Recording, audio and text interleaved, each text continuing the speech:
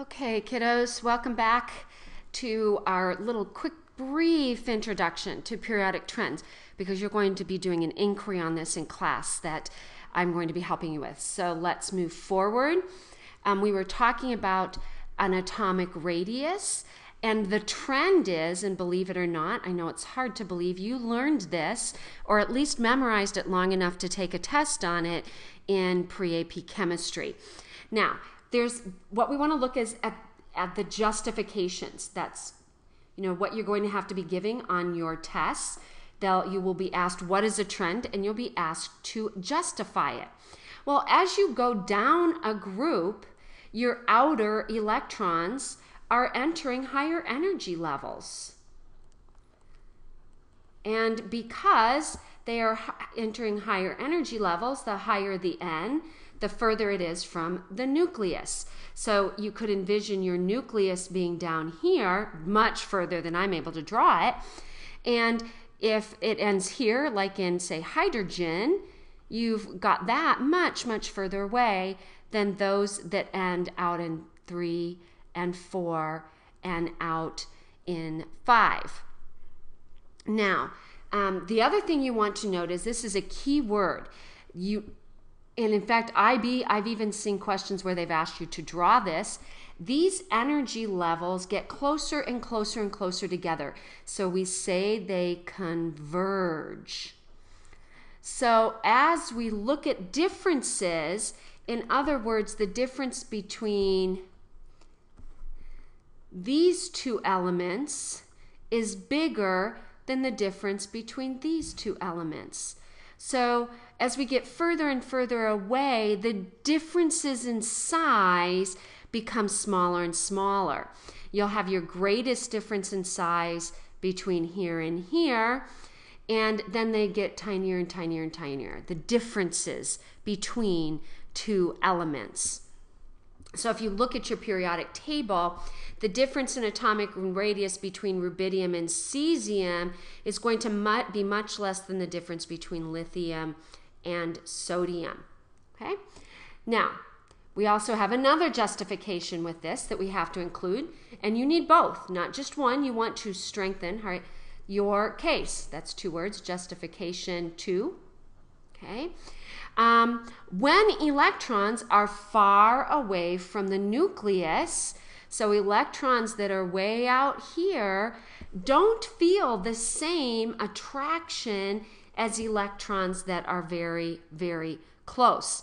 And that's due to shielding. The inner core electrons shield. So if you're ever talking about a group, throw in that word shielding, and you're likely to get some points. I want you to understand it more than I want you to get points, but still. So the core electrons, remember, shield. So all electrons down here shield those outer electrons from feeling the full attractive force. So that does not feel the full Z. This feels the full Z. This feels what we call Z effective. Okay, not a feeling as in happiness, but a feeling as attraction. So core electrons shield the outer valence electrons from feeling the full effect of the nucleus. Okay, now as we go to atomic radius, next, across a period. So if we want to go across a period, all right, this is very much related to that proton to electron radius we were talking about, but now we're just comparing atoms, and we saw this picture earlier. I was showing you a picture much like this to show you that the energy of emission for lines in lithium has a different energy and hence a different wavelength as the lines in fluorine.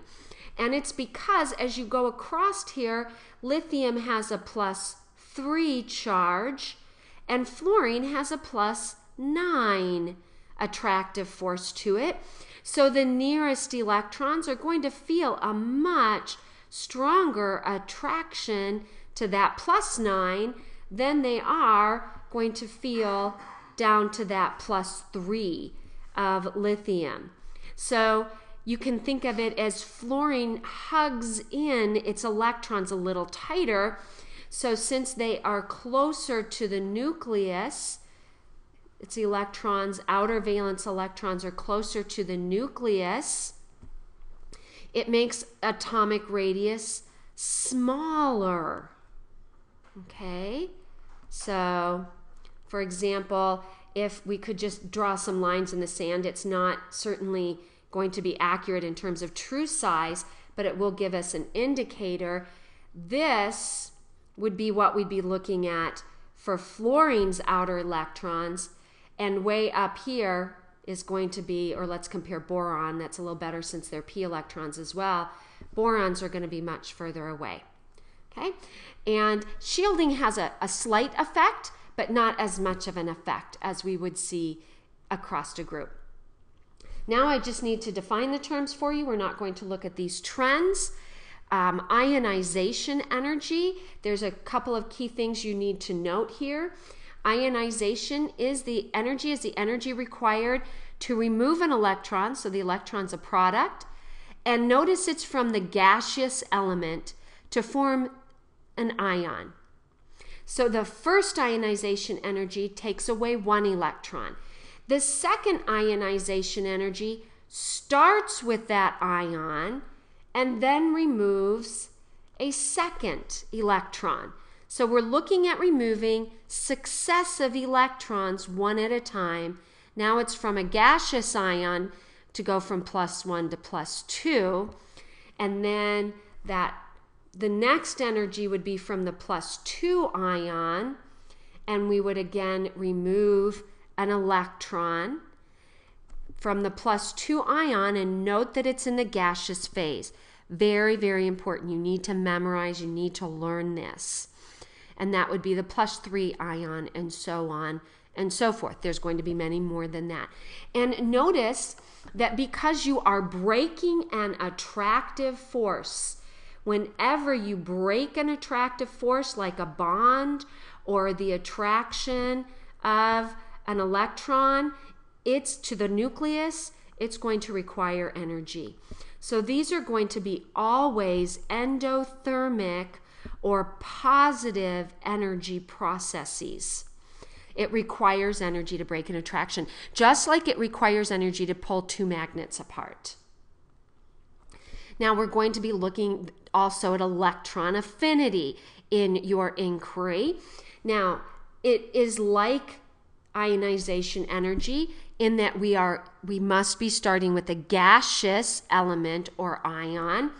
But notice this time we're adding an electron, so that electron is actually going to be the reactant this time.